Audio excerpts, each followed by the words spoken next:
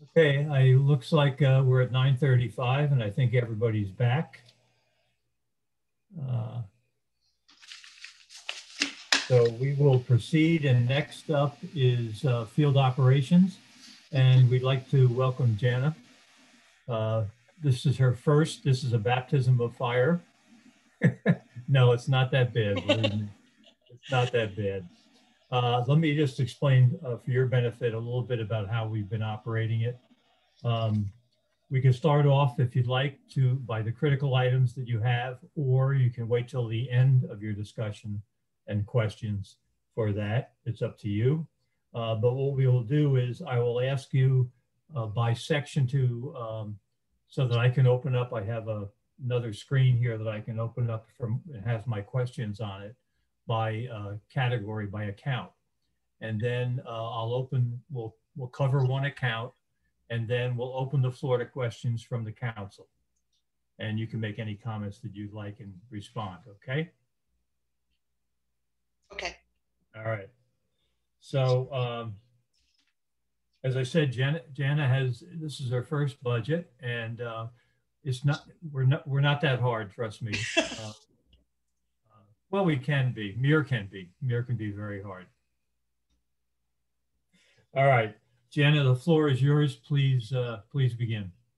I'm guessing that you're opening up with the Poplar Hill Org 19600. Whatever is your pleasure. 19. Well, it wasn't the way that I was going to go, but that is numerical order. No, that's numerical order, so it works. It's fine. You go the way you were go. That's the way you presented. Go ahead. With Poplar Hill Mansion, we don't have many changes within operational expenses. There was one CIP item that was approved for Poplar Hill. That would be to replace the exterior siding, which needs to be replaced due to deterioration, and that is a $50,000 expense. Okay. Next on the list would. First, let me check in with the. Sorry. Council. Yes. Okay. Go ahead. No problem. Questions or comments from that? I'm glad we're getting to fix that siding, because it's been an issue. It just wasn't installed right the first time. So, but I'm glad to see that getting taken care of. Yeah, I was going to say the same. 2 hour. Go ahead, yeah. Michelle. Just a quick question about the. I know that they're looking at getting a lift rather than a ramp for accessibility. Where is that funding coming from?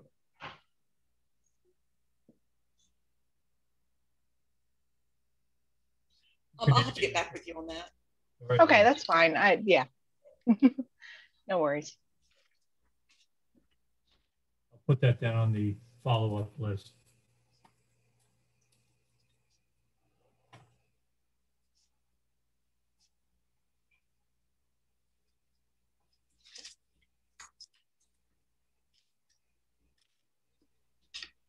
I know they were going to do a ramp at first, and then they didn't think they would get approved for a lift, but they did through the whatever historical oversight they have. So, which is awesome. That's great. I'm glad to see it starting to get more accessible. Okay. No other questions? Then let's go to the next item. Whatever you want to go to, Jana. 22,000, which is traffic control, highway lighting.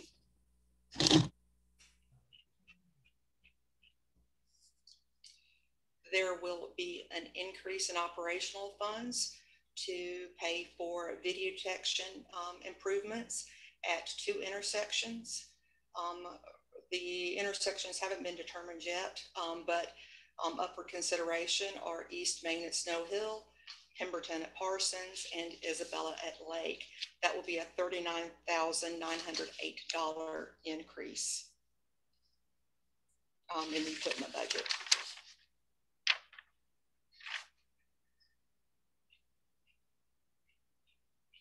Okay. Any questions? on that one? No, just generally, I know the mayor and I have talked about some stuff about, looking at some intersections that have lights that don't need lights and some stuff like that. Are we working on a plan for some of that citywide?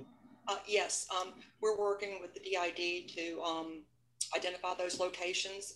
If you've driven down Old Ocean City Highway, Maryland 330, 346, you'll notice that Moss Hill signal has come down, and I believe the one at Civic has come down. I know Moss Hill has, but those are on our schedule to come down. Yeah. Okay. Yes. Awesome. Thank you. Yeah, go ahead. Jana, are you speaking about lighting or the signal lights? Signal, it's traffic signals. Okay. I guess the traffic signals at those intersections are coming down.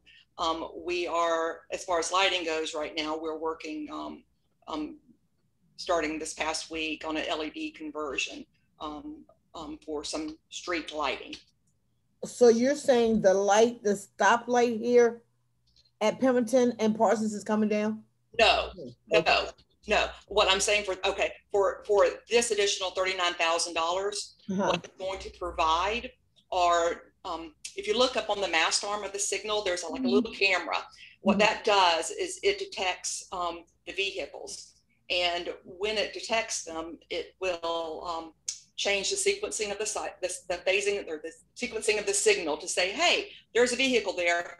I need to turn green. Okay. And the ones that we have now, either the cameras don't work or the detection is by loops in the ground that may be faulty, or they may not have them at all. And at that point, they're just say, oh, every 30 seconds, every minute, the signal will change, to let the opposing sides go. Okay, well, did you mention Delaware Avenue and Isabella? Reason why I said that is because I have been stuck at Delaware Avenue and Isabella several times, and that light does not change appropriately.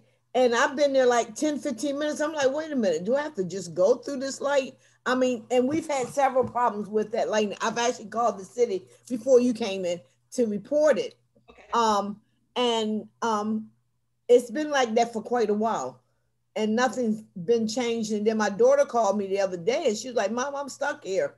I'm like, well, just proceed with precaution, because that light does that quite often. That's right on that corner, that little Isabella West Road.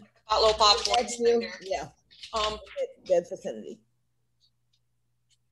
That one. I got stuck there one time. Yes. Yeah, the one on Priscilla and 13, right in front of Pep Boys. Sometimes that one gets, that's a state, and the mayor didn't believe me until he got stuck there one day.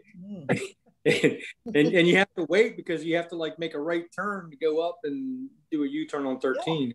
Yeah.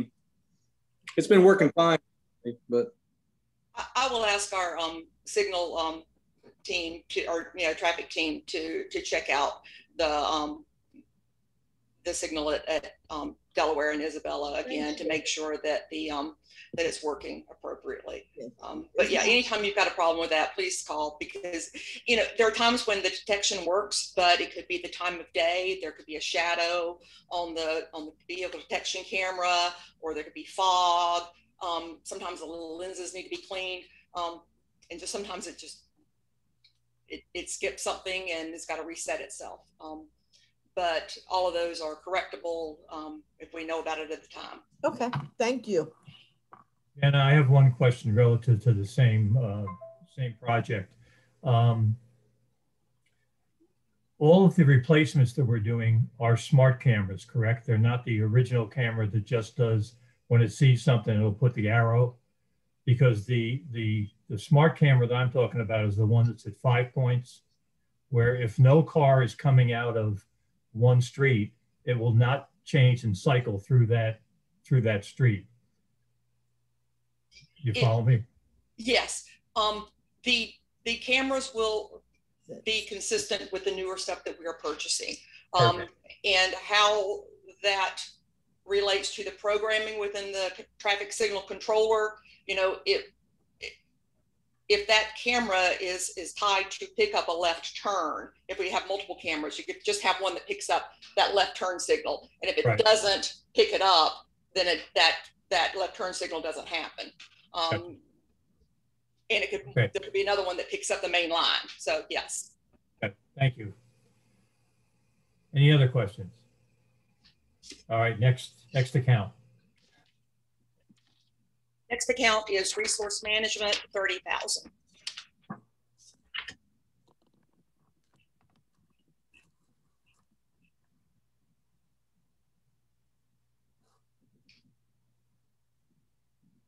Okay.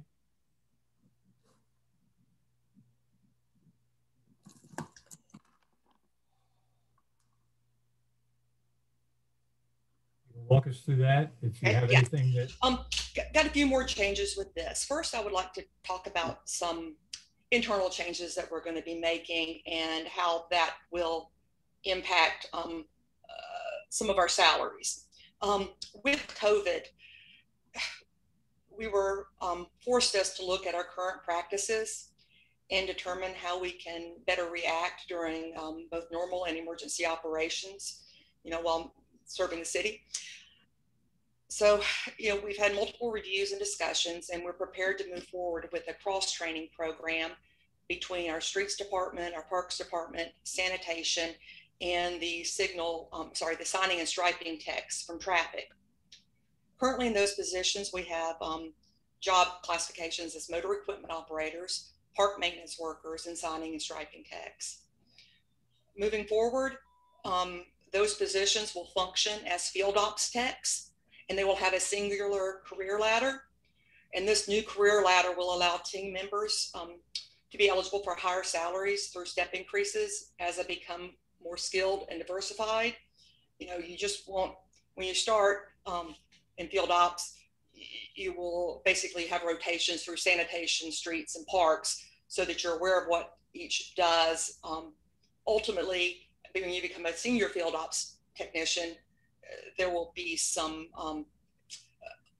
specialties, you know, so that, you know, if I have a super backhoe operator, I'm not going to put him, you know, on a sanitation truck on a daily basis. He could, you know, do that job, but his specialty would be more aligned with streets or something like that. So right now, with those changes, we will also have more consistency across the organizational structure of these divisions. Right now, we have crew leaders in some, others, there are pay differences in supervisors. So one of our essential items is to correct the supervisory pay scale, that they will all be at a pay grade 8. They will all of the field ops techs will start at the same grade, but as they move through their career ladder, or if they become a supervisor begins at a pay grade 8. It doesn't seem fair to have some functioning at a lesser salary or lesser pay grade than others, when ultimately their job have the same job requirements or same responsibilities. So that would be reflected in an increase to general fund. Also, we have an administrative assistant position that is being reformatted to a new position that will be in the authorized position schedule, is listed as a facilities supervisor. This new position will work with our current safety manager, and this gets confusing, who is shown as our logistics manager in the authorized position schedule.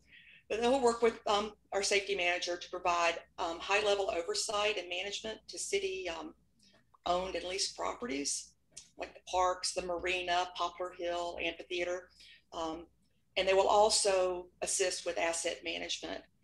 It's critical that we track the lifespan of our facilities, our utilities, signing and striping and vehicles, you know, to determine our future needs. And it'll also assist us in staying compliant with state and federal law. Okay. These salary changes are reflected across a couple of orgs, because portions of the positions may be paid out of water and sewer or resource management. So just to let you know that. Our materials manager position is going to be renamed to a logistics coordinator. And this position will continue to be responsible for our inventory, but will also support our logistics manager, safety manager, with facility inspections and legit claims. With these increases in job duties and job responsibilities, the position will move from a grade 3 to a grade 5. Jana, can I ask you a favor? Could you, at some point when you get everything settled, provide us with an org chart because we're familiar right now. We're familiar with the people that we see on a routine basis and know them in what their job used to be, maybe. Mm-hmm. But if it would help to put a name like Bill or who, you know, where they are in the pecking order. Okay. Certainly. Thank you. And with our pay scale, there are a couple of changes as well. In field ops, we have a few team members who are at a step 30 in their pay grade. By extending the pay scale an additional 5 steps, these individuals would be eligible for performance pay increases. This comes at a cost of about $1,500 in the general fund and about $1,200 for another individual in the water and sewer fund. So this is reflective of, they would get the salary increase, the step grade, if their performance was satisfactory or above. Those appear in this year's budget? Yes.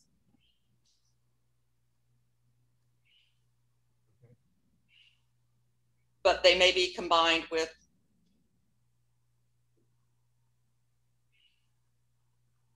because of who the individuals are, they may be combined across several orgs. Yeah, that's one of the things when you look at the salaries, I couldn't make sense of them, but now hearing what you're doing, it makes a little more sense. Yeah, I'll agree with you. Okay. I am fully reliant on Keith to do the appropriate calculations.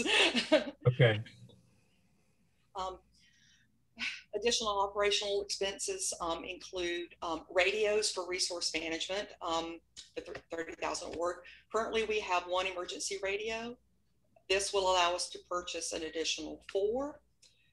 The cost is $11,350, and these radios, basically from 911, you know, the importance of interdepartmental communication is key. So it allows us to communicate with city police, fire, Maryland State Police, EOC, SHA, Wacomico Roads, and also has a secure channel that cannot be listened to by the public.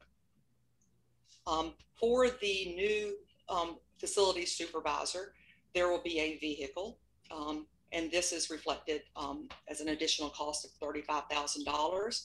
It is proposed to be a 3/4 ton 4x4, simply because it is deemed the most versatile for carrying and hauling equipment and can be used during emergency operations. That addresses one of the personnel committee's things. Wasn't there a vehicle in there they wanted? Does anybody remember that? I think there was. Let me look at it quick. I think it. Yeah, Dodge pickup truck. Yeah. We're also replacing additional vehicles that may be with parks. There is I believe that's a 2000 model Dodge pickup in parks, if I'm not mistaken. And that's also scheduled to be replaced.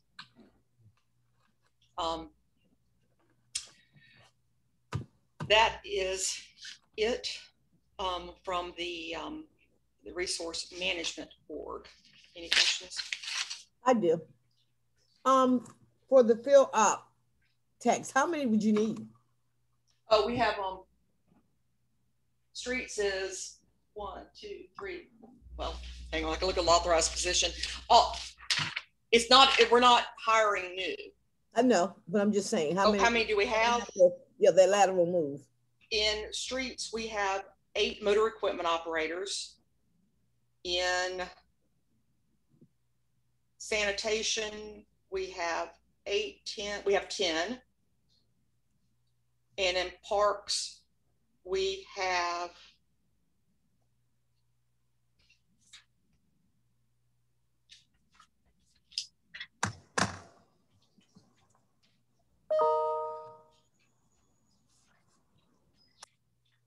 my list.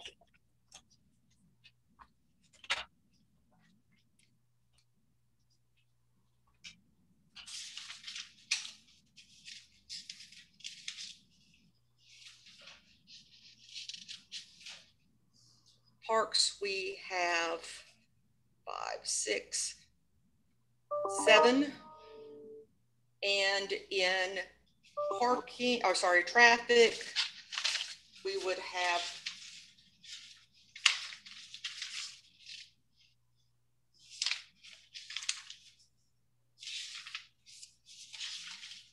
I believe 2, but it may be more. 2.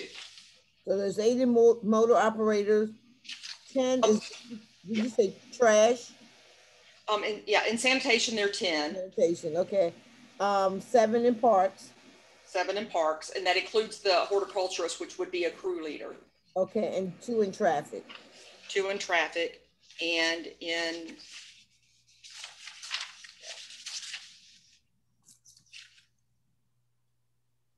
oh, sorry, I forgot 3 more.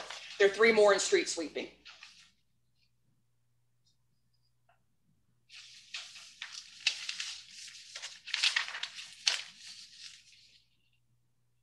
Approximately 30. And there's another, I'm sorry, and there's an addition, you did math better, and there's one more in streets with the crew leader. Sorry.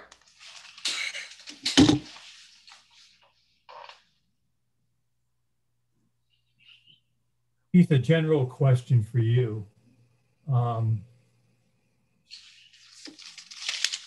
Is there going to be a change in the items in the structure? Are we consolidating the accounts at some point, or are we going to keep them this way? The orgs are going to stay the way they are, the individual pieces, but the grouping of them still get grouped as field ops.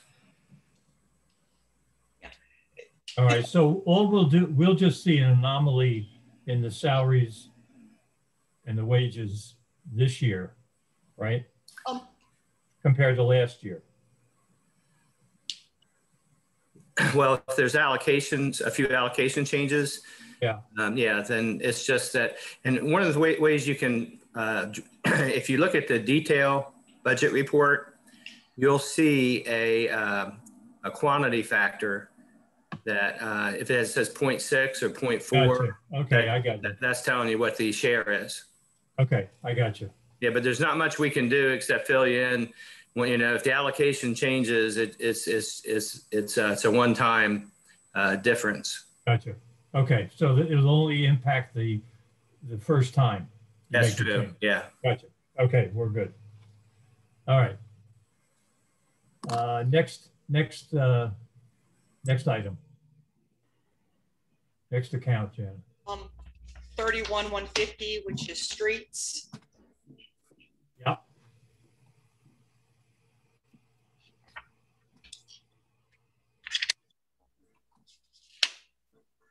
There are most of the changes I discussed were with the field ops. There are no major changes in streets. I have no questions. Any questions from the council on that? There was one question about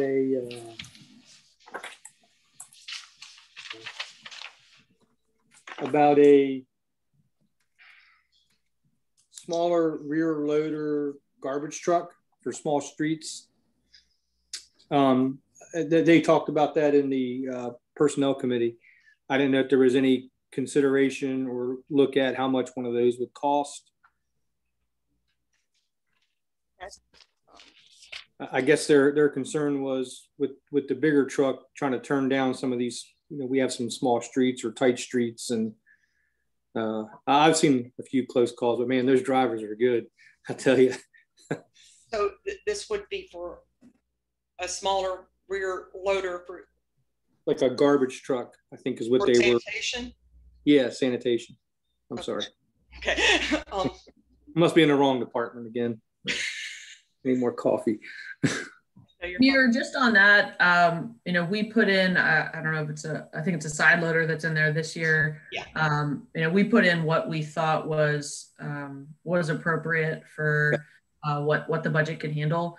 And I think, you know, there always are more needs, but we didn't want to overextend ourselves. But, you know, certainly if there's money falling from the sky, you know. Okay. Next item, Jana.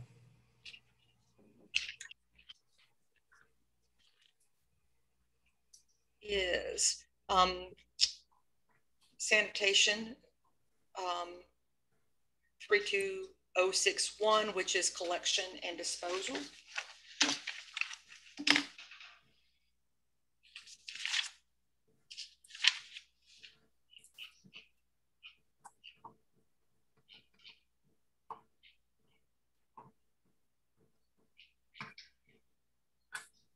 Yeah, I see a big question. The land tipping fees. Yes.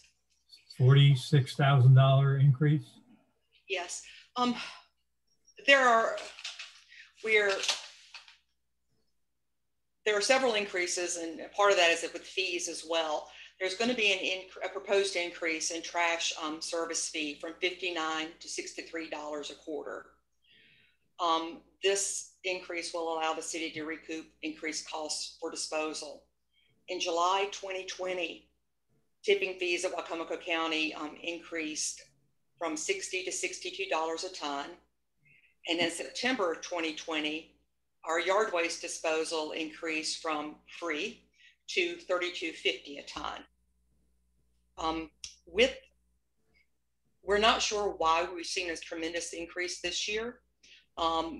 In our budget, we believe it would be related to COVID, with more people staying at home, more residential waste is generated, as opposed to commercial waste. You know, you call your Grubhub and get your food delivered.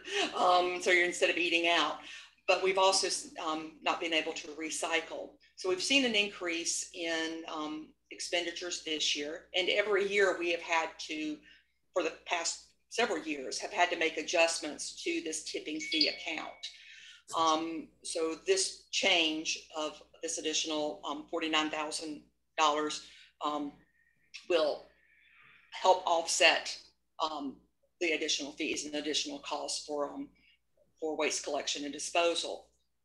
Also with this is we are, as part of our MS4 compliance, we do street sweeping and we generate a sweeping pile.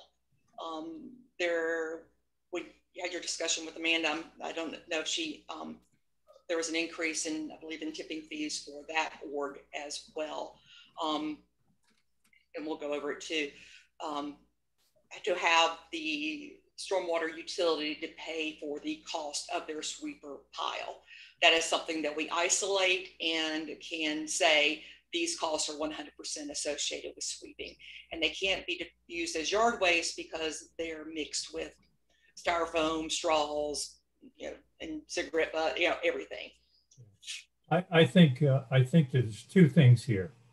One, the last item you're talking about, I understand, and I can understand their situation. This is another prime example. Now, let me ask you a question. I'm not sure you know it. Have they increased the tipping fees for the rest of the county, for the public? For their sticker fee? Yeah. I don't know. Well, regardless of whether they have or whether they haven't, we're paying county taxes. Correct. And our county taxes, we're paying the same county taxes as everybody else in the county. And we're providing the service. And if everybody in the city decided to get a sticker and go ahead and drive their waste, we would not have this cost. Yeah. This is a prime example of where there should be an offset from our taxes. And that's something that I think we should bring to the attention of the council. And I for one, will do that. And I think it's time. Yeah. Yeah, I just want to add, we just learned about the 50% rate that we have to pay on yard waste. When, yes, as me as a homeowner, I could go and drop it off for free. Right. We can chat offline about some strategy and how to bring this forward, but I think addressing council is probably the way to go, or some certain council members first. But yeah, it is very frustrating. It happened in October apparently, and we're also going to be calling around to see if that is the case for other municipalities at Fruitland and Del Mar. At least I know Fruitland has their own trash service. I think if they're faced with that as well. Okay, as long as we're going to somehow address it. Yeah, and Jack, I do want to note that just as a reminder for everybody on council, our sanitation and recycling service has continually operated at a deficit, and COVID has just magnified that. And you will see that later, I think, when we do have to bring a budget amendment forward for additional tipping fee costs, if we're still tracking that way, Jana. So, you know, we never want to raise fees. It's $1 a month if you look at it that way, but we also can't keep operating at a loss. Totally agree. Totally agree. You know, the other piece of it is, you know, with the yard waste where that, but also the recycling, when they stopped accepting recycling. I mean, we were taking it to the recycling center up on the north end of town by Sam's Club. I mean, you know, I don't understand why I don't understand how it's any different if our people pick it up and deliver it, or if we take it to the recycling station. I don't think that was a COVID issue, because they still have to process it unless they're dumping it in the landfill. I don't know what they're doing with it, but you know, maybe I should shut up. No, I think they were for a point just putting it in the landfill. But I do want to note as well that chatting with Alyssa and Dr. Sarah Surek, who's an environmental professor at SU yesterday, we were talking about the future of recycling, and they are thinking, and what they're seeing across the country is that plastics may not come back, and we're still not recycling plastics because it's a lot to process, and we don't, the county doesn't have the staff to manage that piece of it. But that may not come back just because the dollars aren't there to buy plastic, and we were just shipping it to China, and that is not a real solution.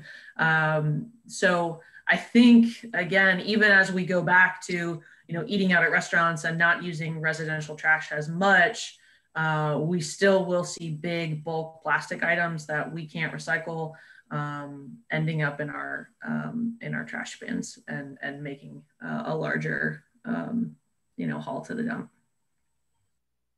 Well, that's my fault for getting off topic here a little bit, but I'm a little, and I will not do anything until I sleep tonight and calm down and we can talk. So there. So Jan, I apologize.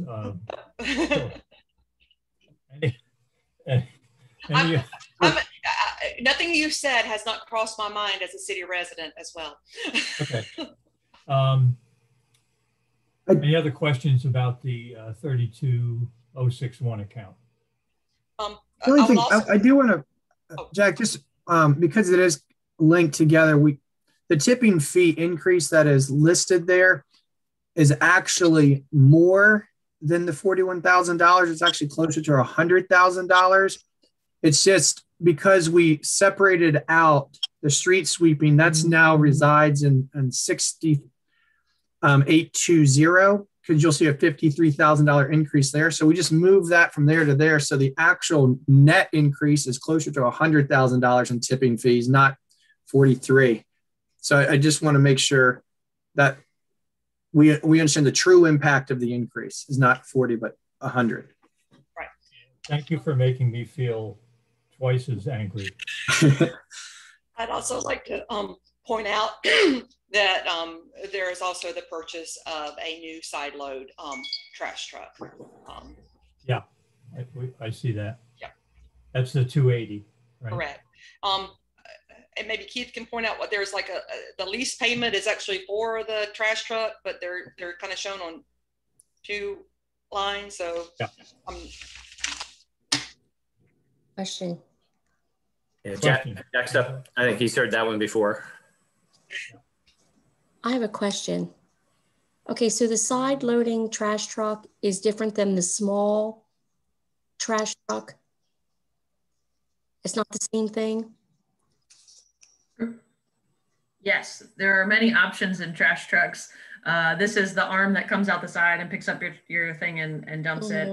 What the crews were asking for, or what the personnel committee was asking for, was a smaller rear load truck where it compacts the trash in the back, where personnel have to stand on the back of the truck, manually load those cans into the truck. We take those on smaller side streets. We do have some of those already. We do? Yes. Okay. Thank you. Yep. Okay, Jana, next one. Is 32062, which is sanitation recycling. No major changes in that org. I don't have any questions. Does anybody on the council have questions? Angela, your hand raised. Oh no. Okay. Sorry. I didn't mean no it. problem. I didn't mean it to raise. I was no scratching my head over a few things somewhere. Sorry. All right, next, Jana. Is the org 34064, which is fleet management. Yep. There are no major changes. I will note that you will see an increase in uniform cleaning and maintenance across all of our orgs. Our current contract, we're trying to figure out a way to make it a little more cost efficient than it is, but the prices have gone up for to supply uniforms and to clean them. Okay. With that service. It's not a huge increase, it's not a huge monetary hit to the budget, but when you look at every dollar and you realize that we're working to try to reduce the impact.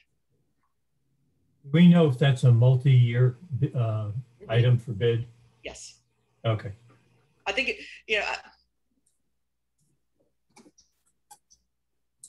I believe it's a 3-year one. UniFirst is our contractor. I've got a copy of the contract, and it may be that you've got a yearly renewal kind of thing with them. But gotcha. Okay. Any questions on that account from anybody? Okay. Next item is 35,000. The carpenter shop.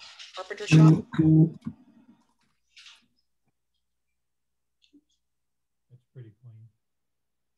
No major changes. Any questions from the council? All right, none. Next is 40,000 zoo. Okay. With the zoo, we have additional personnel shown in the budget. Currently, we have a seasonal groundskeeper. This person would transition to a part-time groundskeeper. Essentially, this by having a full-time, part-time person, it'll allow the zoo to be better equipped to meet their monthly maintenance goals, and would allow keeper always stay focused on animals rather than the facilities.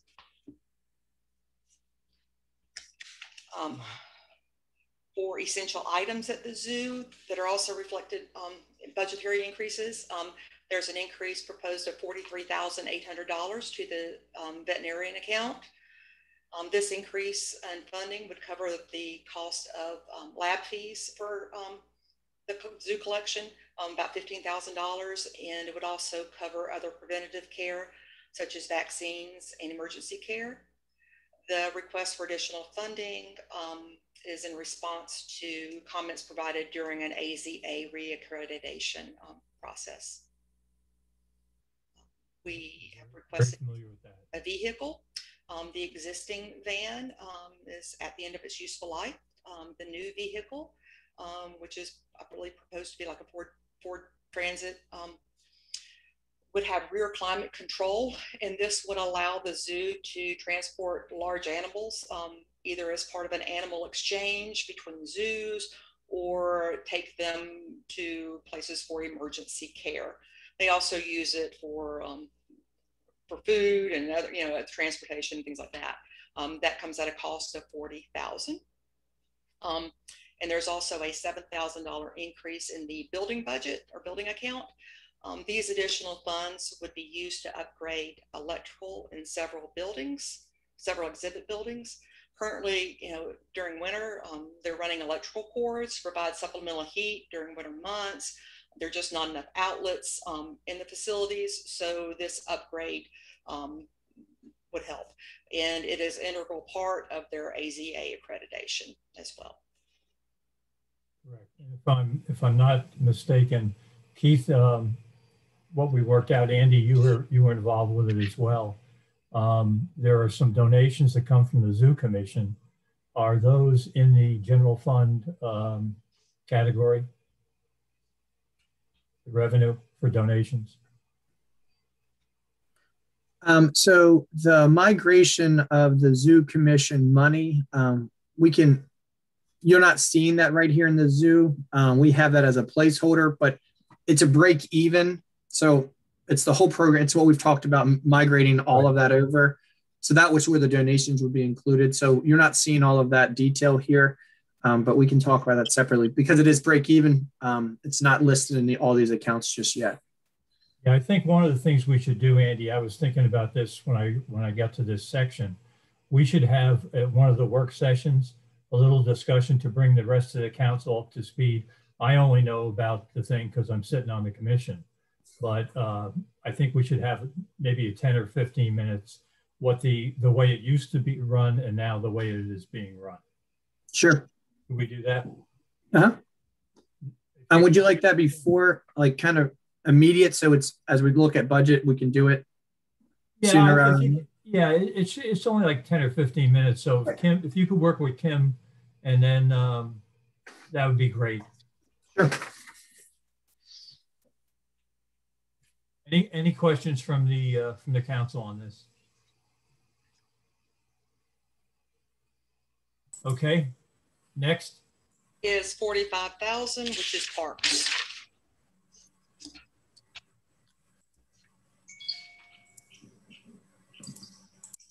Okay. In parks, there are 3 new items. We're as far as our essential items list. One is a Kubota tractor. This is a tractor bush hog combination that will replace our current tractor.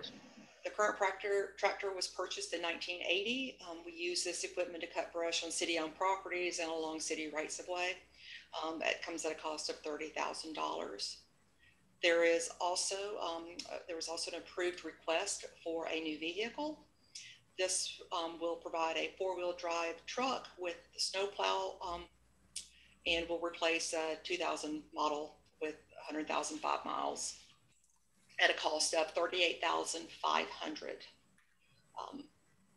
Also is an additional $8,000 for wildlife management. The wildlife management account is used to pay for mosquito control and termite control at the bandstand. The additional funds will allow us to continue to fund those efforts as well as provide goose repellent and wildlife damage management. As part of the CIP, there was also an additional purchase of a multi-purchase mower with attachments. During the summer, this equipment can be used as a mower.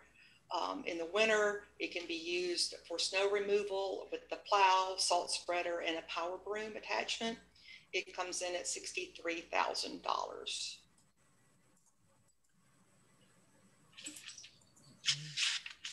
Any questions from the council? Angela? You're on mute. Yeah, for the, just because I have no idea about equipment and as it's used. So the $63,000 proposal for equipment, that could be for snow removal, blower, I don't know, maybe a toothbrush in between. Is there any other departments that have any of this equipment that you can cross share it, or? That actually is one piece of equipment, and it is listed in our in the CIP items as field ops equipment 18-11. And the idea is that, and this is part of our transition to the field ops tech. While the piece of equipment may be assigned to parks, it will be used as needed. It could, if I need to use it to get into a tight spot to do snow removal, streets may run it that day, or sanitation could run it. It just provides us another tool for meeting the needs both during the summer and during the winter. And Angela, to go a little further, we have not tried to think of our departments in silos. So if Waterworks needs something and Field Ops has it, they're more than willing to share, and vice versa. You know, unless there is, you know, continual need for multiple of the same equipment, then we try to get each of them their own. But if we're using them sporadically, there's no sense in buying multiples and to share. Thanks. Thank you.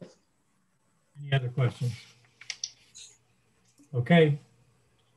31154, which is the parking authority.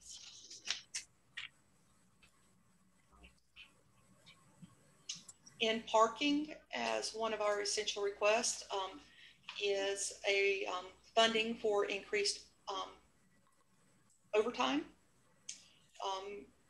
With more events occurring downtown, there is a need to work outside of the normal working hours. This overtime request will be for that event support, and it will also provide funding for snow removal. It comes in at a cost of $2,816.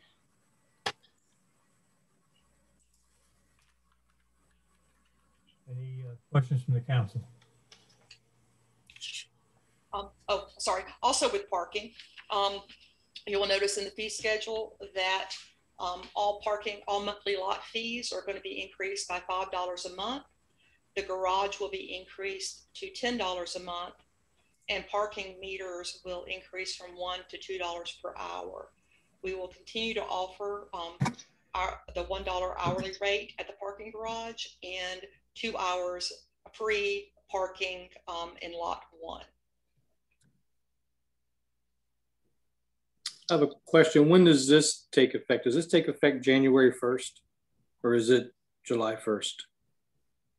It is part of that ordinance. It's July. July 1st.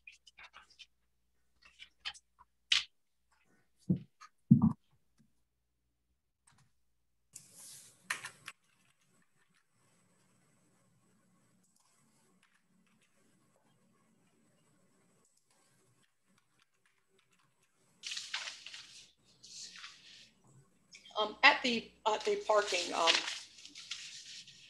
or in the parking fund, you will notice that there are on my paper an increase in fees bank fees. Part of this will help offset those costs as well, especially with the parking meters.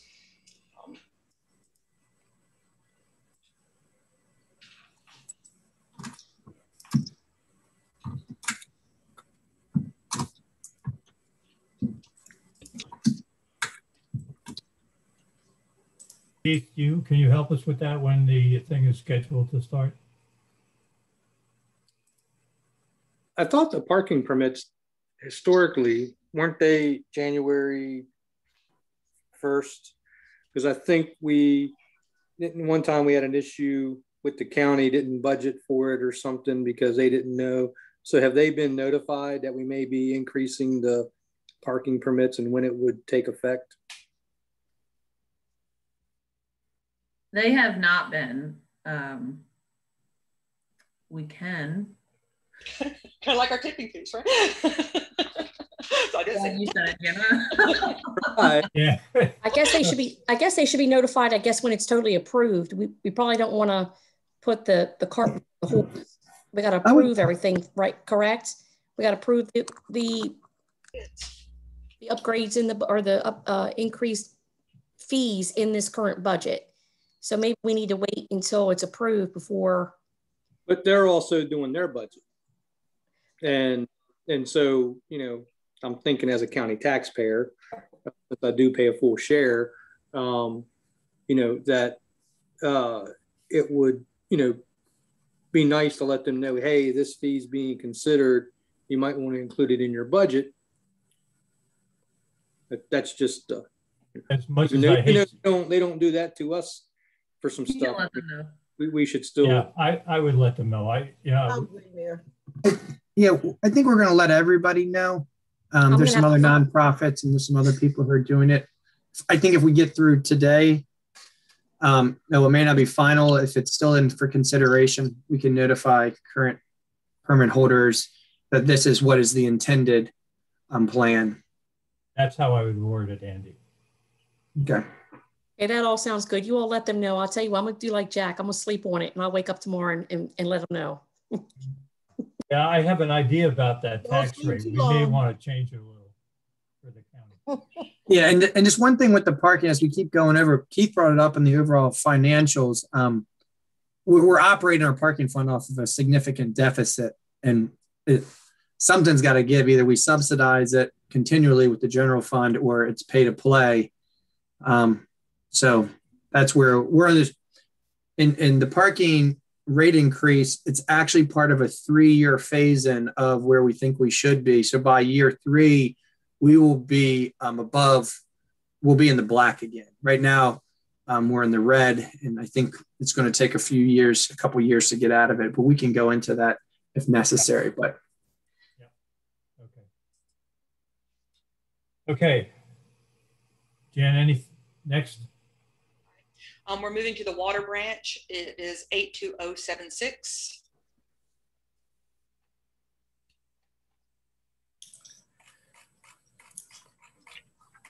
Okay.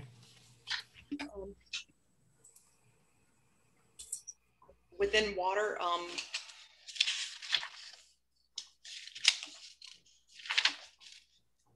sorry, that's going to be in sewer. There are no major increases. I will say that there is a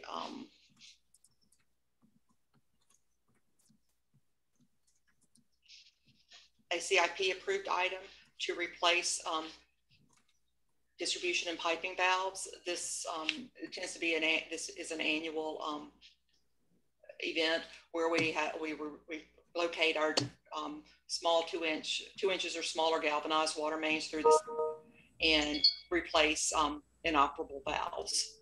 That's $100,000.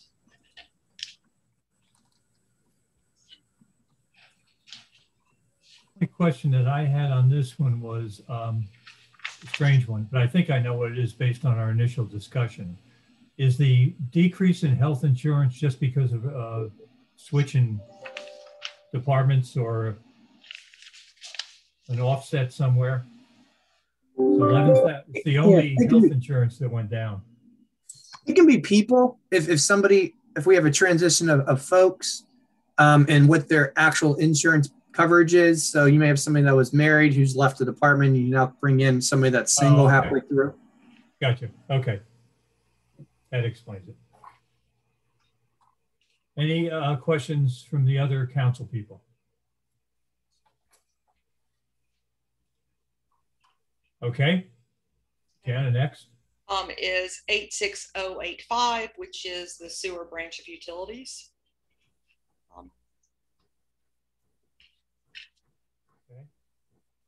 There is a purchase of a transit cargo van. It will actually be used by the utilities meter technicians. There's a water meter, they perform water meter repair, installation, emergency calls. This vehicle will replace a Chevy Colorado that was lost as a result of an accident at the cost of $45,000. Additionally, there's a CIP approved item that will fund the rehabilitation of manholes and sewer mains as part of a sewer infiltration and inflow remediation, $500,000. That's we work with the DID to bid that out and to get that work done, but it benefits our utilities branch.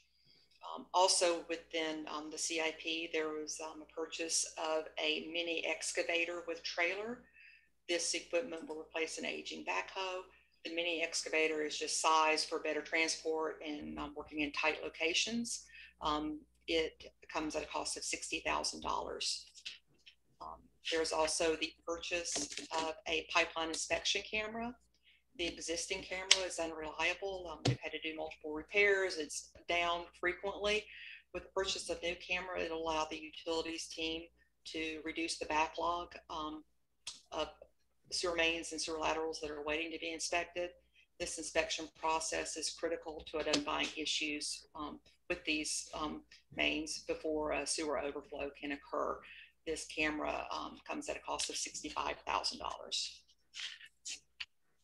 Dan, I have a question about that. Okay.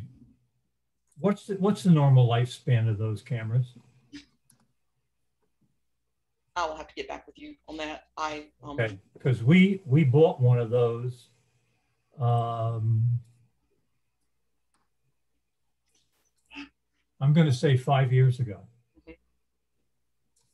And I'm not sure if that's the existing one that has become unreliable.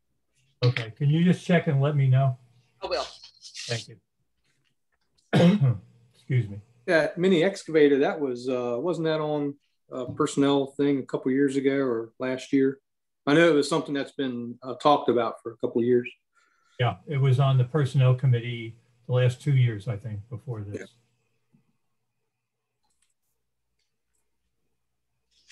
Okay, any other questions? Okay, Jana? Okay. We have the marina is 47,000.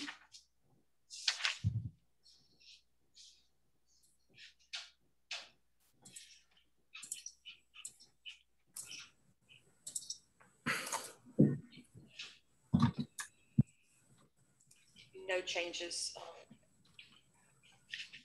for me.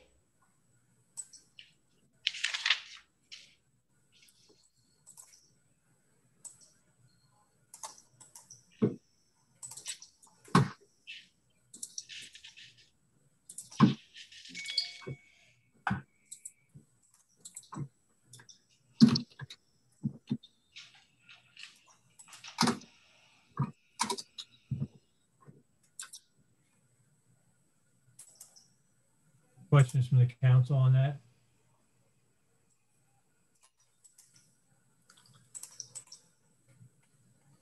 Okay.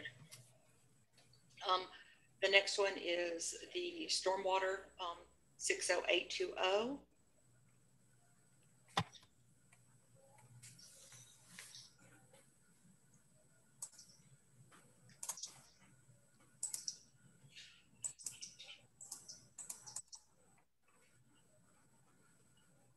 And there you will see an additional increase in tipping fees to pay for the street sweeping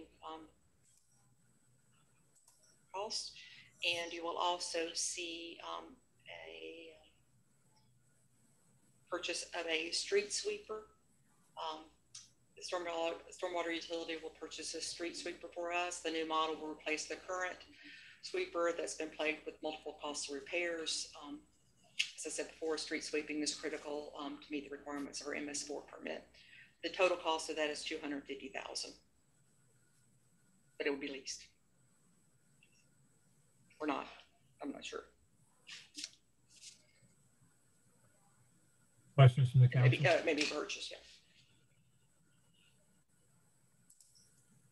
Particularly have a question. I just want to know what the increase of tipping fees was for.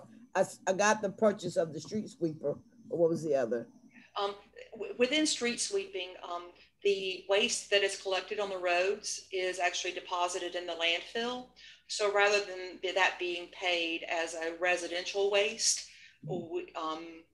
we have isolated it to be a cost of the stormwater utility, because street sweeping is a function to improve our stormwater, as of our stormwater utility. Mm-hmm. So now the street sweeping utility will pay for the disposal of the waste that is collected on the sides of the road through our street sweeping program. Thank you.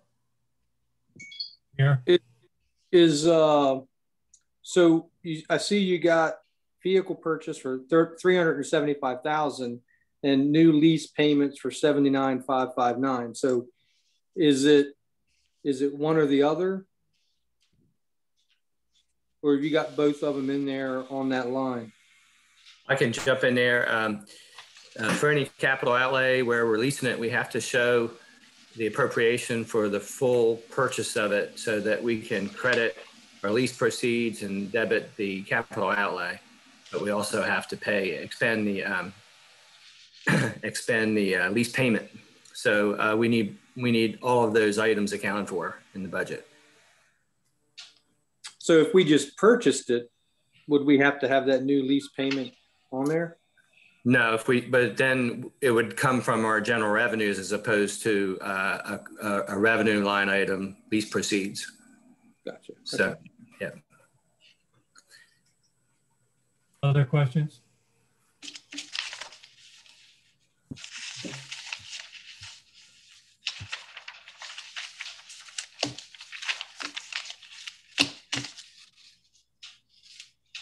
Anything else, Jana? I'm at the end of my group. Okay. Jana, thank you. I will tell you, usually during a transition of personnel, there are issues that go with that. And I will tell you that it's been pretty seamless with you joining the organization. So that's a tribute to both you and your staff. Thank you. You know, you always hear good and bad things, and I haven't heard any bad things. So I know that I know that. Matter of fact, I've had some very positive things that I've heard, and that's very, very good. So thank you for your work on the budget, and thank you for the work you do every day. We really appreciate it. Any other comments from the council? I do. I think Jana's done a marvelous job just coming in. Especially with this budget. Because when I first came on, I was like, oh my God. I have never seen so many figures in my life, and how you manipulate these figures to be just right. So I appreciate you, appreciate your work and your time. And you can tell your employees that our employees, the city workers, feel that we appreciate what they do as well, especially during this COVID time. They have put their lives at great risk. You all have. So we appreciate, the city of Salisbury appreciates everything that you've done. Thank you. Okay. Thank you very much. And next up, we have, let me get my other list. HCDD. Ron, how are you? Christine. Great. Dan, how are you? Welcome. Rachel. All right. We've invited all of Ron's senior leaders to this. Is his first time. They wanted to kind of take a peek at how this process goes because we have some new people, and they may jump in on certain items if it's specific to their division. That's fine. Go ahead, Ron. Ron, before you start, let me tell you how we've been running, and it seems to be working, so we're not going to change it. First, when you begin, you can do your critical items if you'd like to do it then, or if you choose to do it at the end of the presentation, that's fine. But then we will go over, and if you would announce which account you're going to be discussing in the order, because all of us have notes that are by account number. So our questions are pre-done. So welcome to you and your crew, and let's get started. Okay, so we are going to go over CIP items, or shall I say item. Off the bat, obviously, as I get my feet wet, we'll be probably looking to expand that as we determine the needs for future use within HCDD. The only CIP item that is on the budget this year is for an additional, or actually it's additional / replacement of one of our current Jeep Liberties that is tending to cost us a pretty decent amount of money and loss of time of the vehicle. So that is the only item in our CIP for this current year, would be the replacement or additional vehicle for housing and community development, which will be used specifically by the homelessness and housing division of the department. Like I said, I would expect in future, we'll see an increase in requests, but that's what we have for this year. And as we talk more, as Christine gets into her piece with her division, we'll touch a little bit more on why it's important that we have that available for this year. So we'll break it down, budget line item. The first one would be 501-001, which is salaries clerical. We have requested an additional staff member for the community relations team. As many of you are aware, prior to my arrival was the neighborhood relations team. We did make that change in title so we could encompass all of the community in our efforts within that department. So seeing that we're opening an additional, or we will be opening an additional community center in the very near future, coverage for those facilities and programs taking place, we have requested an additional part-time staff to help with that, that piece, to help with coverage of programs. In addition, salaries, non-clerical, that's where that increase will come from. I apologize, I was looking at the wrong one. And we'll walk down through salaries, kind of the next increase piece, obviously with health insurance. We can break down into, the meat of the budget outside of personnel. Those retirement costs, workers' comp insurance, all that is already dictated with the amount of employees we have. We'll start with. Can I interrupt you for 1 second? Sure. If you would just go over the items that you want to highlight. Okay. Because we've gone over the whole budget. So okay, great. So that would make it easy. What was that account number again? What was that account? Yeah, the account number. It's 25200. That's our account, and then in salaries is 001-002 501 501-001 and 002. The major are increases or additions to the budget this year would be the vehicle from us, which we talked about. It's the increase in personnel services, which would be an additional part-time individual. Also, I know last year there was a request from the department for an increase in travel, not travel and training, but travel and training. They go hand in hand with one another.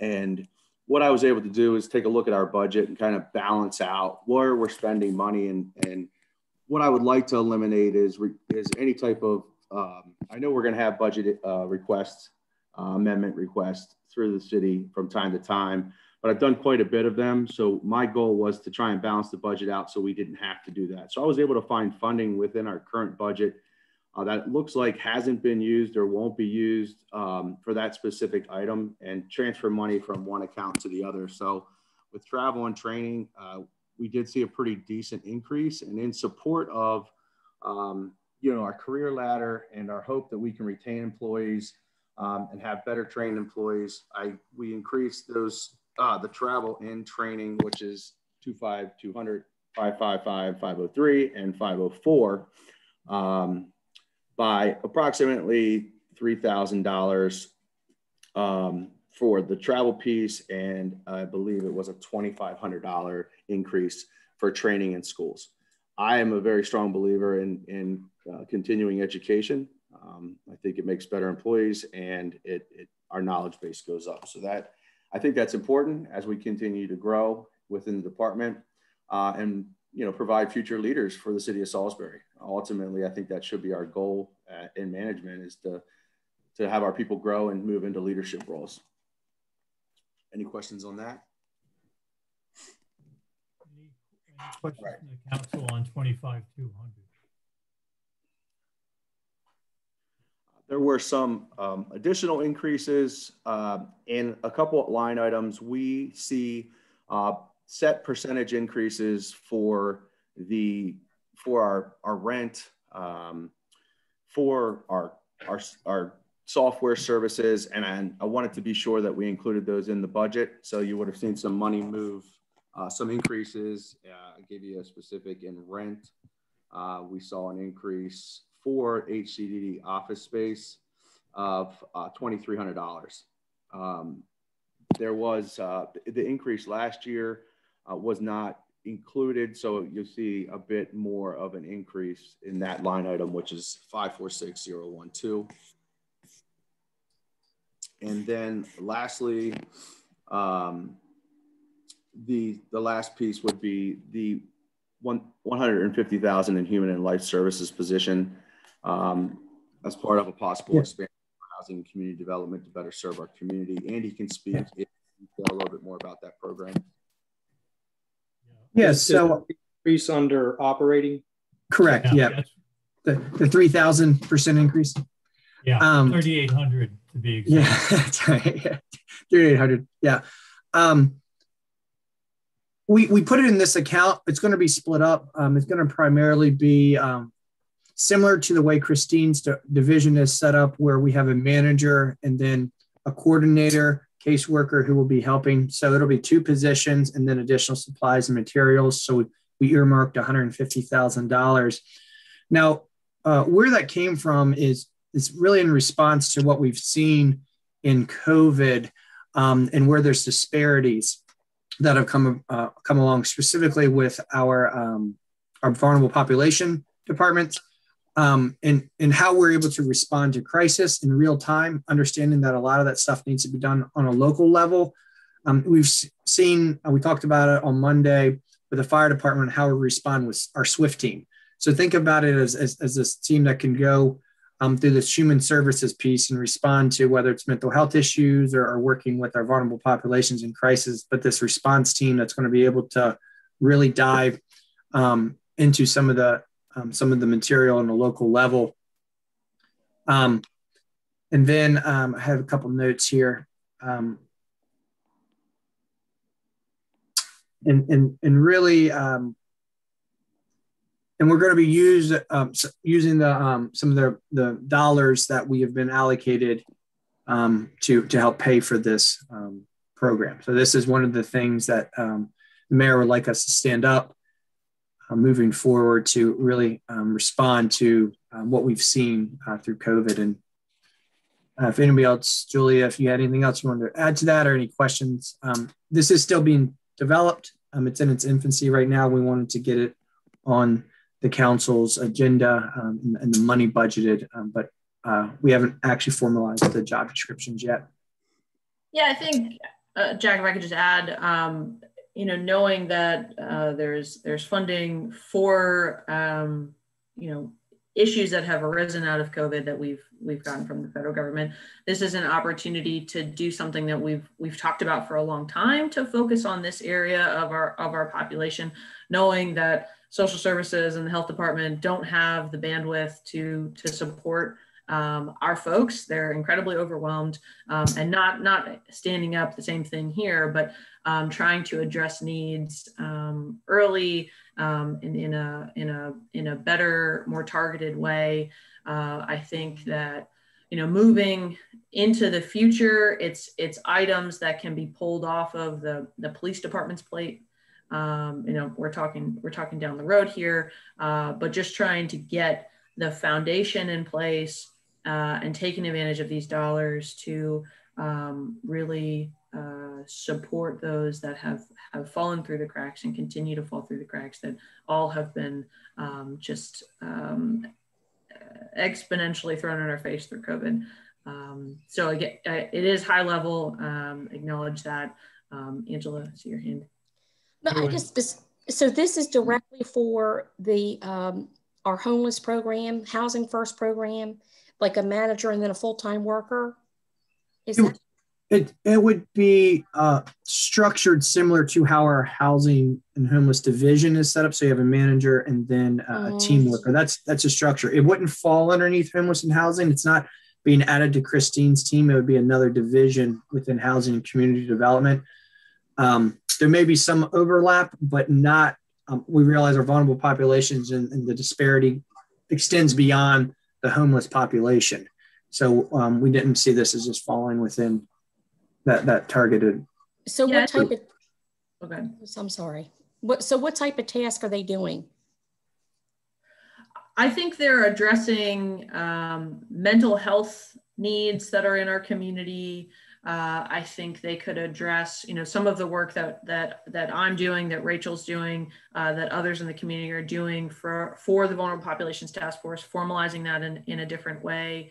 I think in the future, there's the opportunity to, and we're this is news to Christine and Ron, but looking at this human services as a future department that is going to fall on city needs, city responsibilities on our shoulders. That could entail Christine's work with the homeless, this new division, SWIFT. We've already sort of built that in the hot team that goes out with case managers to address everybody's needs in a holistic way, because we don't have all of the answers right now.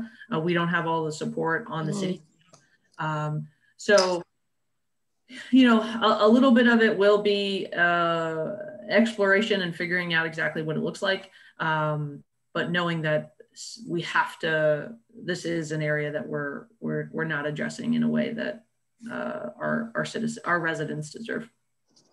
I think if I could, just let me make a suggestion, because this is gonna, this topic alone could take us an hour and a half. I think that since we have time and we do it this way, I would like to see a presentation at some work session, and for lack of a better term, a business plan. And I'm not talking about return on investment stuff. I'm talking about this is our vision. This is the structure, the approximate structure. These are the goals. These are the objectives. And this is what our, you know, the first year, this is what we're going to do. Just a general idea, because for me to sit and approve $151,000 for a new department, or let's call it department, a new section of a department, I think we need to have a little more meat. So if I could ask you to, let's put this discussion on a work session where we can focus on it, because we have a lot of other budget items to go over. And then we can ask all the questions we want, because right now my mind's spinning. I got 10 questions, but if I ask them all, we're going to be here all day. Is that all right? Sure, we can do that. Yeah, and I agree. I agree with Jack. I think in principle and perspective, I'm supportive of a human services department, but I think let's do it right. Because if we piecemeal stuff in this department, that department, then it's, you know, let's start with the green field with it and say, hey, we got these services that we do in these various departments, and putting it under one umbrella, I think would, because this is a valuable service that municipalities are going to have to step up in the future. I mean, we're seeing a lot of the disparities of things that we expect police officers to be. They're not. They're not psychologists. They're not psychiatrists. They're not social workers. And I think we've lumped all that on law enforcement, which causes a lot of the issues that we see around the country that disproportionately affect people in our communities that don't have the resources. And I think this is a deep discussion that we need to have at a work session to put a plan together to address this. And it's something that I think would, it saves a lot all the way around. And we see the impact that Swift has had. We've seen the impact that Christina and her team has had. So I think this is a right direction, but let's just do it right. The whole, I have a comment. I have a comment too, adding to this, which will go maybe more into the presentation. I also wonder, like for mobile crisis, for instance, if we would partner with them, especially in regards to a budget, if we're looking at mental health needs and we already have mobile crisis going out with the Salisbury Police Department, if they would be willing to, and I think they would be open to it, knowing them as an agency like I do, to even fund half of that position to start building that infrastructure. It could be sharing the load as far as financially also. It could be another option out there for that. Jack, if I could just add one thing to that piece is, I think an important area that we lack the ability right now in housing and community development is this connection piece with, funding and partnerships. Like the majority of our partnerships for funding are through external partners. So at times we get calls, we refer where, I believe this position could help in that area as well, to be better connected with those individuals, better connected with the state government. And that's kind of a push that I'm putting on for the next year as well, so that we have additional funding opportunities for these types of things. Now we recognize it even more so than before with people struggling with mortgages and rent and all of that, and how we can better connect them. So that's just a piece I wanted to add to it. Yeah, and that should be part of the discussion. Thanks, All right. Jack. We'll put something together. Good. Just a few other things I wanted to touch on before we move into Christine's portion. If you look across our programming dollars that we're going to utilize in the city, and I'm pulling up those numbers for you, it's basically our events budget, which is 555,513, not 500, 501. So knowing that we're planning to have our Newton Street Community Center open relatively shortly, I wanted to balance our monies between the two, where we had a much higher amount last year in one, which would have been Truett Street, and Newton Street was a little bit more behind because we weren't sure when it was going to open. But we want to provide the same level of programming at both facilities. So that's why you see that balanced approach there. And lastly, I know I don't have a whole lot of changes here. It's more moving things around that better benefit our department. I did add $1,500 to the Santa's Workshop program. What that will do is it will actually prevent the budget amendment that needs to go through council, because we receive funding from, it'll basically refund itself. If the money's in the budget, it wouldn't need to be brought to council. We could spend that money. It would be reimbursed through that donation that we receive from the community to support the Santa's Workshop program. So, we will move in. If you don't have any other questions about the meat of this. Let me see if we do have, because I have one. My question is, there's been a reduction in the homeless to work program. Can you address that? Yeah, so, and Christine could speak further on it, through the COVID time right now. I think that when the program was to be brought up, we are not able to get it off the ground because we're not able to find an agency that is willing to support it during our current pandemic. And we don't know when those restrictions are going to be lifted. Everybody hopes soon. You know, we did do some budget transfers with that money, knowing that we would not be able to support that program this year. And Christine and I spoke in depth about it. And she and I both believe that, you know, if we put the money in there, that, you know, it's possible we wouldn't be able to support the program due to COVID. It's not something we can't look at in the future. But until we get through this and agencies feel comfortable working through this, and we're going to continue to look at how we approach that panhandling the work program. And is that the best method we can use, or are there other ways that we can, you know, get these individuals connected? And I know Christine deals with it on a daily basis. We talk about it.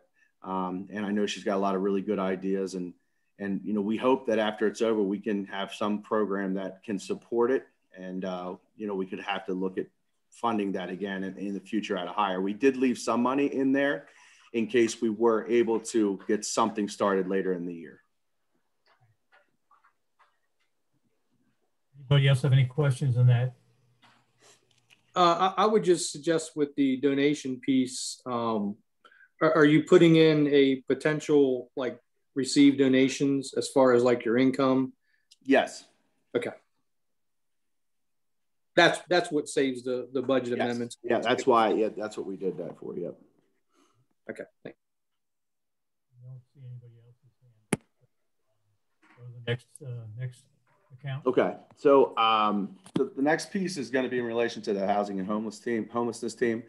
You know, one of the objectives for that department was to seek out additional funding to help support the department. Christine was able to she will be receiving grant funding in June. Christine, you correct me if I'm wrong, that will support an additional homelessness case manager, homelessness case specialist or coordinator within the department. So we will be adding one additional grant funded position to housing and homelessness. That is reflected in the number of people that we served. We saw a 68% increase in the number of actual visits between Joe and Christine, and that did not include the Camp Hope time. So we are seeing a drastic increase in need for services in this area. And, you know, that's why we explored this. And Christine, you can speak a little bit further about it, where the funding came from. But, you know, we are excited, and that additional vehicle that we'll have for the division we'll be able to provide a vehicle for all of them in hopes that the Liberty will continue to move along for a period of time. Christine?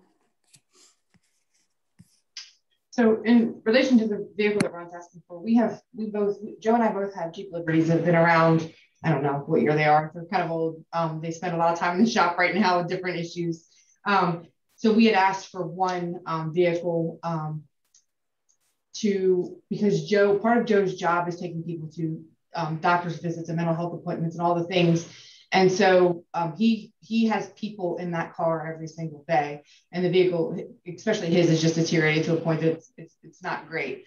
And if we hire a new person and one of the Jeeps does go down, they could use the one that I use, because usually what I'm using it for is I'm picking up things for people, or I occasionally take people to appointments or whatever, but I go to visit people in the woods. I could be okay without a vehicle if one of those Jeeps would go down, but they're spending a lot of time in the shop. My engine light just came on yesterday, so I've got to get it over there and get that looked at. So the funding to hire the next person is coming through the Department of Housing and Community Development. They are throwing money our way, which is great. They don't usually allow you to hire people with that money. It usually has to be used for housing. They have approved to give us $54,000, which would fund a case manager with benefits to help Joe. Joe is extremely overwhelmed right now with the people that we're seeing. They're also going to give us $10,000 additional in rapid rehousing funding, which is meant to be short-term support to get people quickly out of homelessness. And then $3,500 for hand washing stations and portable toilets, because now that the cold weather shelter is closed, those street homeless don't have access to bathrooms, because most places are still not allowing you to use public restrooms. So that will be coming should be June. We're waiting to hear back, of course, as you know, when you're waiting for state and federal government to get back to you. They're just really slow, but they've already approved that they will send us that money. There's some additional money coming beyond that. I'm going to request more grant money today. It's to be used for emergency shelter, cold weather shelter, and for hotel stays for those who, if someone is homeless and gets COVID, for them to quarantine because the shelters won't take them if they have COVID. So that money's coming to the whole COC. I'm not sure how much of that money we're going to get yet. That's another $700,000 as the sending to the Tri-County area. So we're working on that. And then beyond that, there's more money coming. I'm looking to hopefully purchase some temporary shelters, non-congregate sheltering with that money that's coming down the road, because congregate shelters in a time of COVID are not really the great way to go. And the accessibility to shelter has become very, very limited. Shelters are still operating at half capacity. So there's still not beds for a lot of people. So that's all grant funded, though. None of that is city money. For my budget, specifically from the city, I'm asking for the same thing that I've been asking for since I got here, or since we had this program of the $97,300 that will fund all of the people that I currently have in housing and will allow us to fund one more person into the permanent supportive housing program. And then again, the rapid rehousing money that we're getting from the state will help us get other people into housing on a short-term, as a short-term assistance basis. But otherwise, my budget is the same as it has been. Questions?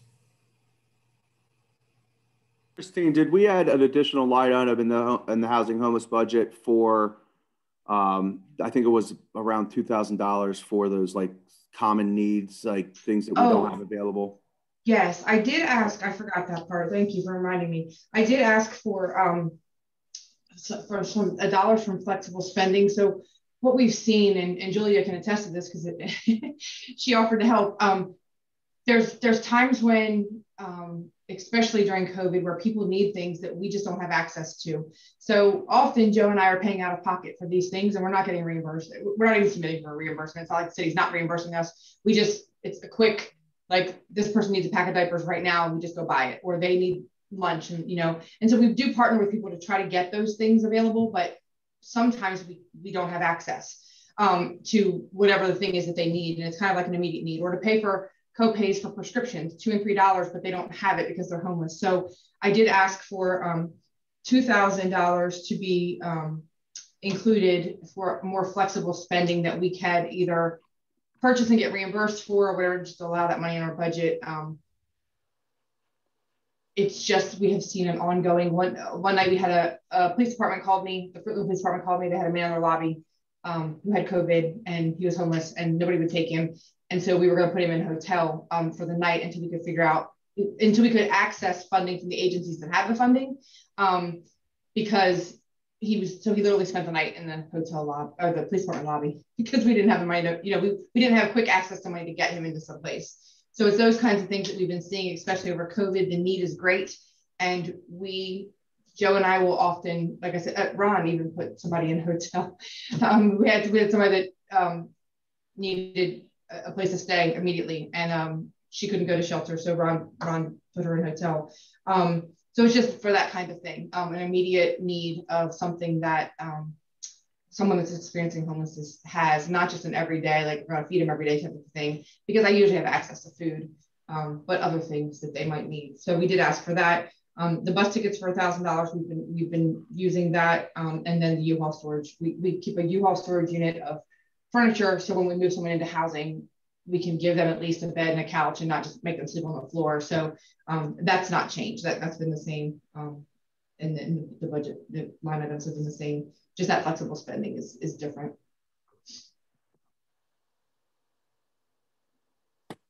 Any questions from the council for Christine? Thank you, Christine. Thanks for all you do. We appreciate it. Ron? That is all of the updates that we have for you from HCDD. I think we have a pretty good balanced budget here that will prevent any issues in the future. I look forward to the presentation on the new possibility.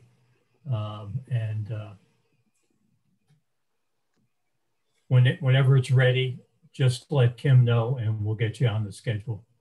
Okay. Thank you very much. Appreciate it. Hey, Jack. Yes. One thing we didn't discuss was they're increasing the fees for the landlord licensing fees.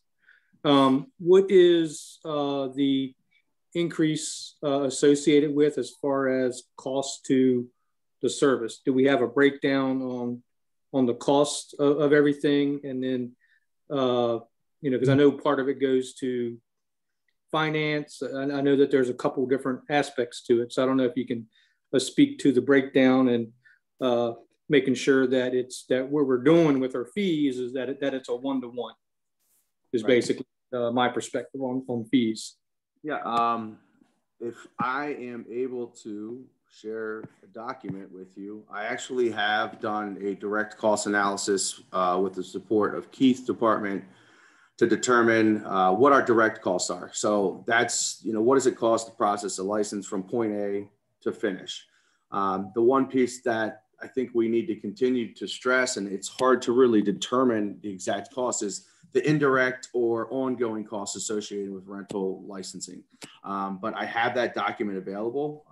That document will be going out to all of our rental well, it's going to be going out to SAPOA today for distribution, along with a document that I've written explaining the need for the increase. And one of the things I think that we need to continue to look at as a whole is, what has happened from what my understanding is, there's been these periods of time where these fees have remained the same over a period of 4, 5, 6 years, and then you do an increase and it looks drastic.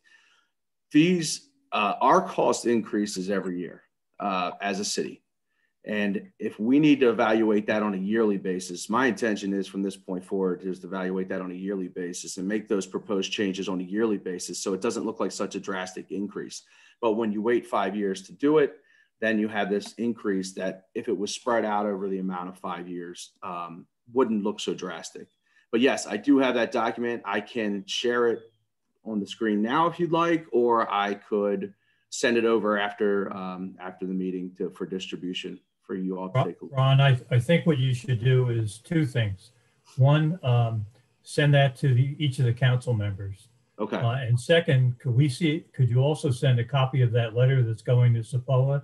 Because the day they receive that letter, the 5 council people in this in this conference, our phones are going to be ringing off the hooks.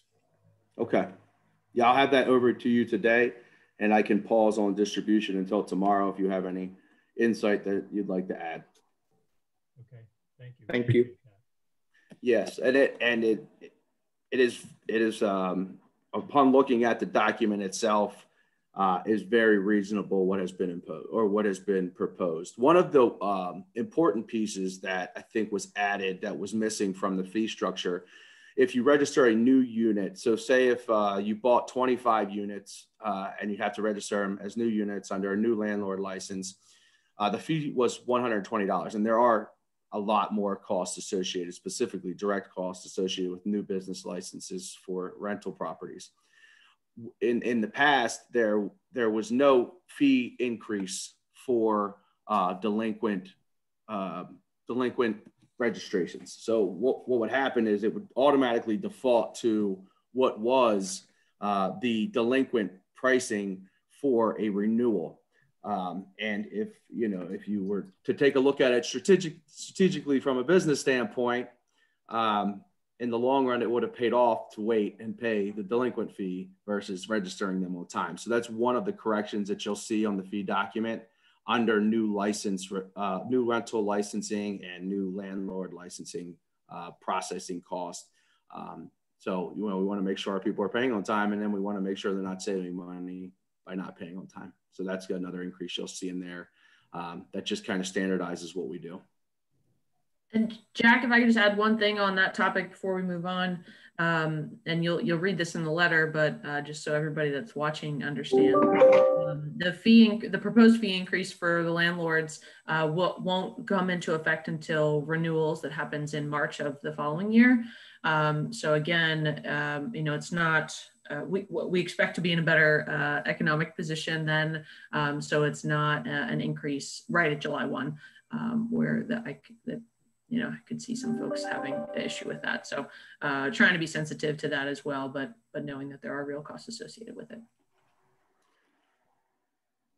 Yeah, and I think another important piece to add is as we look and develop ways to streamline our processes as a city and make it easier for the user, the property owners, the rental property owners, with the addition of this EnerGov software, I really do believe it's going to simplify their cost on their end to handle their registration process with a smaller amount of time from point A to point B for them, less work involved.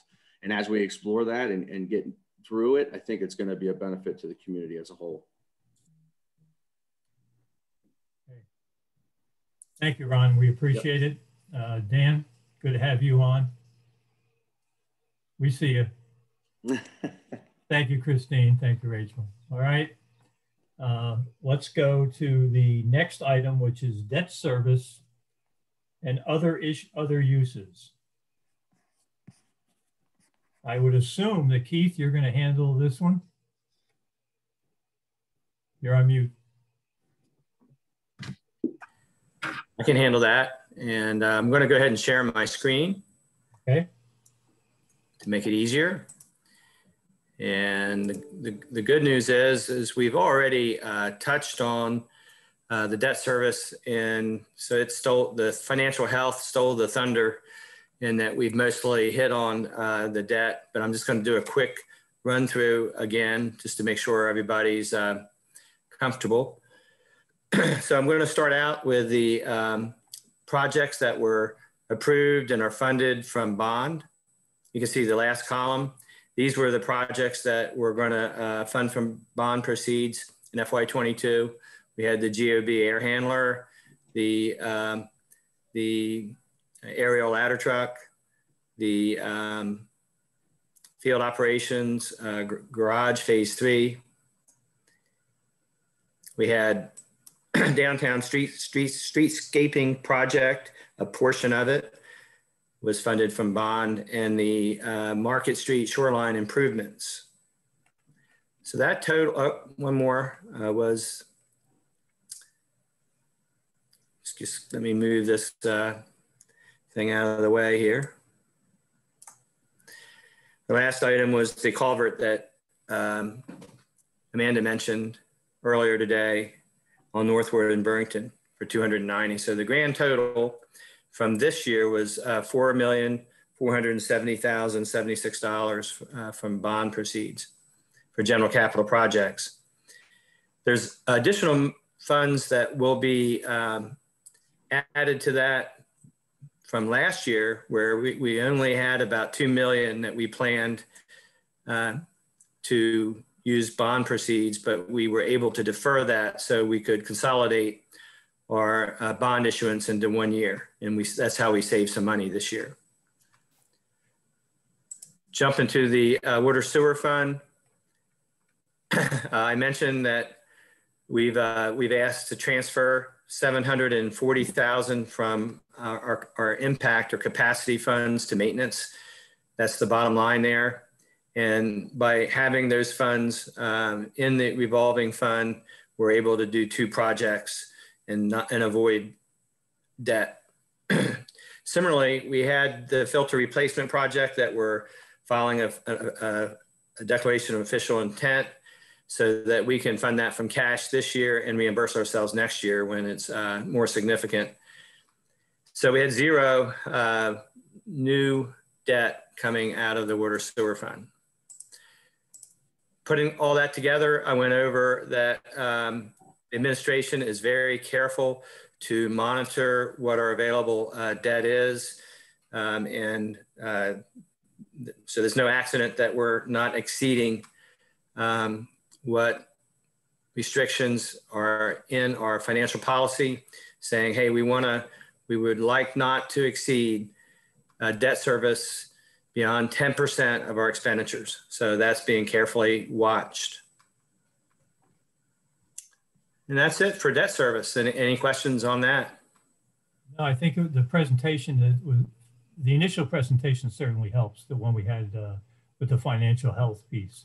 And certainly the warning light is on for, what was it, 2028 or 2025? 2025, I believe.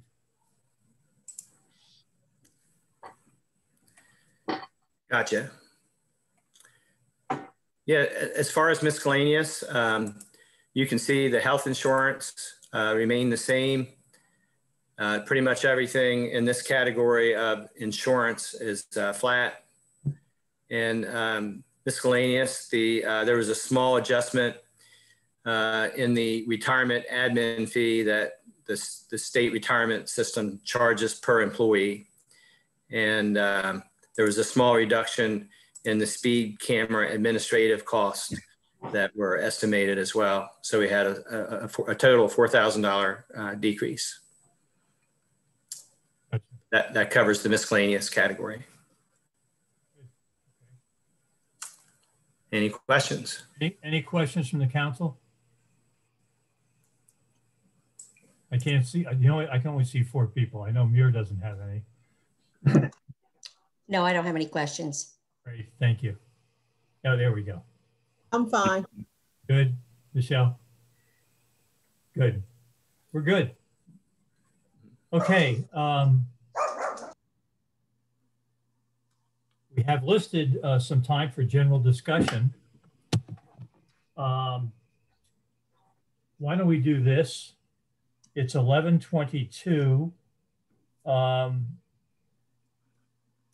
Let's put a maximum time limit on 12 o'clock because we have a lot of information. We have a lot of discussion, but we need a lot of information relative to some of the questions we had.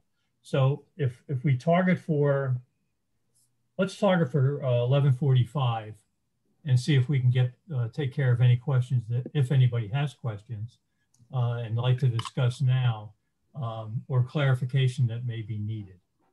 Is that agreeable to everybody? Mm-hmm.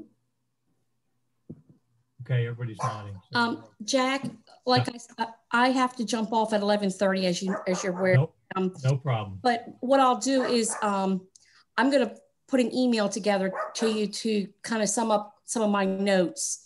I'll get it to you probably by tomorrow morning, if that's okay. Yeah, that's fine. Is that fine? Okay. Yeah, that's fine. All right, I gotta bounce off for another situation. No problem. Thank you, Angela. Okay. Anything that we need to follow up on to get more information on that we haven't already covered?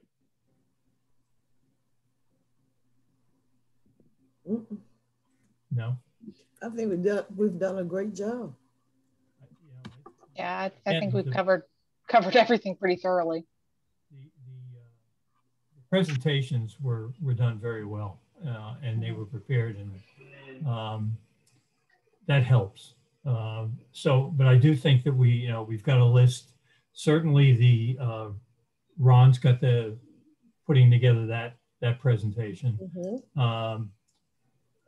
And then the other items. Now, what we do normally is that in the next session, which is really sort of by that time we will be fine tuning, we will go over what we call the plus minus list that Keith put together, and we'll spend some time talking about that. And we will also have had the work session on the new thing for HCDD. And those are the 2 critical items, but there are some other minor items that we picked up from the personnel committee that we will bring up and discuss at that time. And we'll go through that list one by one. I've got about, looking at this,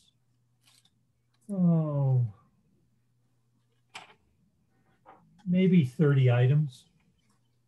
that we put down that the Personnel Committee had. Now, some of them we've already ticked off, like the plotter and those kinds of things. But there are some other ones that we need to talk about. So give those some thought when while we're waiting for the next meeting.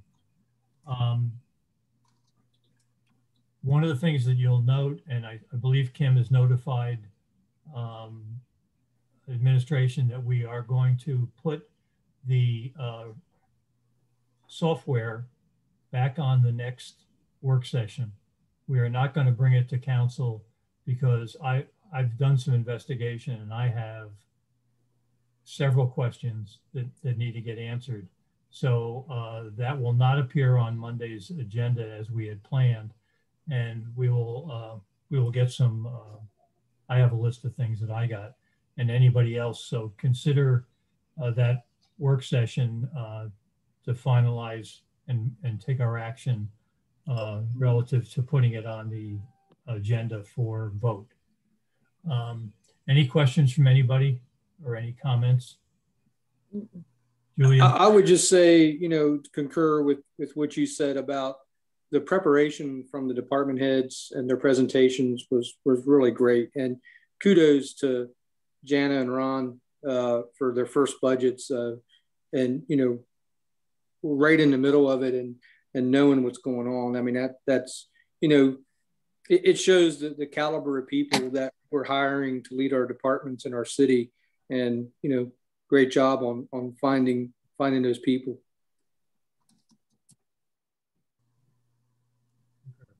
Julia, you had some comments.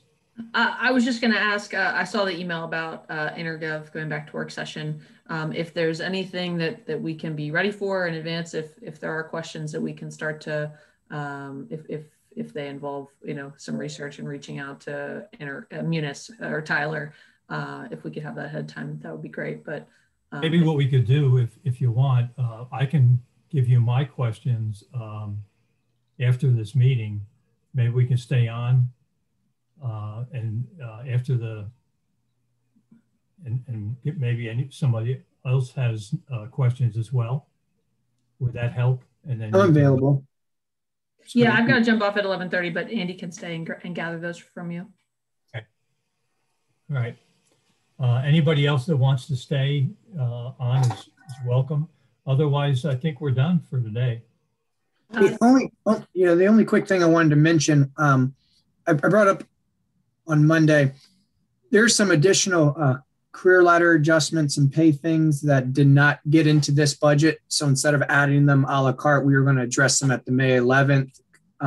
Holistically, it'll come in the term of like a finance adjustment, but it's some of the things we've talked about a little bit. It just didn't make it in. So we just want to let you know that that's coming forward. So you're going to have that on the plus minus list? Yeah. Yeah. Perfect. Perfect. Okay, that'll work. All right, anybody, then I'll announce right now that this work session for the budget is adjourned and we can stop recording. Lionel, thank you very much. Or Mark.